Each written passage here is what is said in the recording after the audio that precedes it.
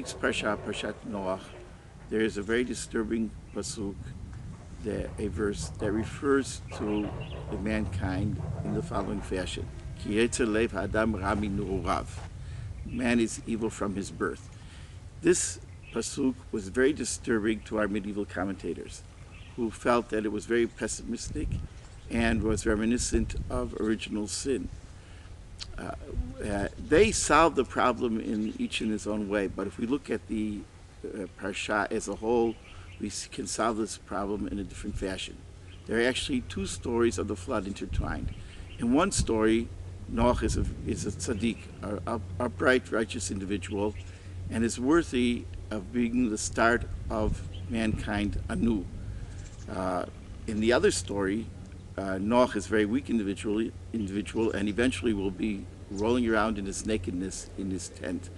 In this story, it is God who, so to speak, changes his mind about mankind and makes peace with mankind that is weak and succumbs to his evil inclination. In this story, the only way that man can approach God is supplicating him through sacrifice or prayer. By intertwining these two stories, the Torah gives a complete view of man's nature. On the one hand, man is capable of being upright and righteous, and in this capacity he is worthy of a covenant with God for the betterment of the world as a whole, including ecological issues.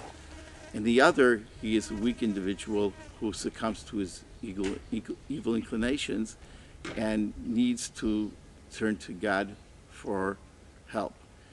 Through this telling of the story in two fashions intertwined, we have a complete view of the nature of mankind, and it gives us a view of mankind that can give hope.